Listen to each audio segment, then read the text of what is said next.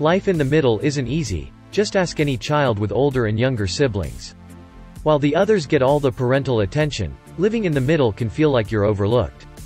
In the middle of the 2022 Porsche Macan lineup, sandwiched between the 434 HP GTS and the 261 HP base model is the Macan S, but Porsche hasn't forgotten about the S for 2022. The S is getting a very desirable hand-me-down.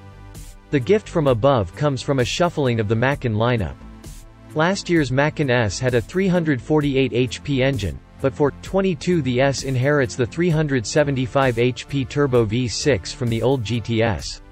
In our last test of the 375 HP Macan GTS, it hit 60 miles per hour in a life-affirming 3.9 seconds. If you opt for the Sport Chrono package that adds launch control, the new Macan S should be just as quick. Other additions include more standard equipment including adaptive dampers, the Porsche Dynamic Light System, and 20-inch wheels. Changes to the exterior design make the Macan look more like the Cayenne. Inside, the button-filled center console has been swapped out for a new flush, haptic panel that requires a firm touch. Though not as tactile as its predecessor's metallic switches and toggles, the surface does help simplify the interior. However, the plastic panel will inevitably be smudged with fingerprint spring wipes.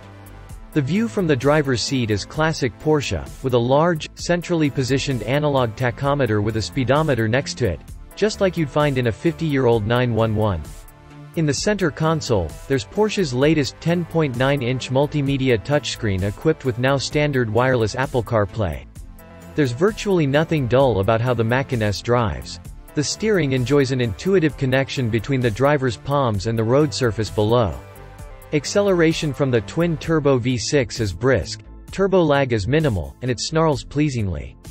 A strong shove is available throughout the reverend range, as 383 pound-feet of torque are available from 1850 to 5000 revolutions per minute. Dial into sport mode, and transmission and throttle response become more aggressive and the adaptive dampers stiffen up. Downshifts come sooner, upshifts later, and the buttery smooth gear changes become a little sharper. Our Macan S came equipped with the air springs option and provided a supple ride that damped most road irregularities but firmed up when hustling through corners. Despite the high seating position and tall roofline, body control is kept in check. The higher profile SUV height is quickly forgotten.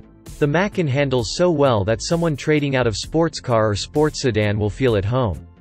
It has ample cornering grip, chest cavitating acceleration when using launch control, and big brakes to bring it all to a fade-free stop.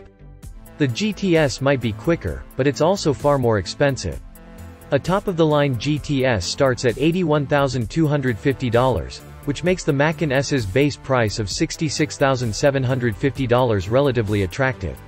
And, while the new Macan S is $5,200 more than last year's model, don't forget about the increase in standard equipment and the 27 extra horsepower.